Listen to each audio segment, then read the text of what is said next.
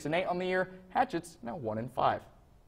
Washington Catholic welcomed Clay City to the Birdcage. Both teams looking for their first win on the season. First quarter, nifty handles by Mark Canipia. He gets the runner to go off the window. That 5 times fast. Look at that. I know. Very next possession.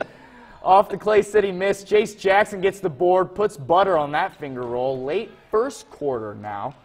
Around the horn goes the Clay City front court. Ball finds Levi Adams. Bang, money from the perimeter. The Eels, yes, the Eels of Clay City. They get their first win of the year.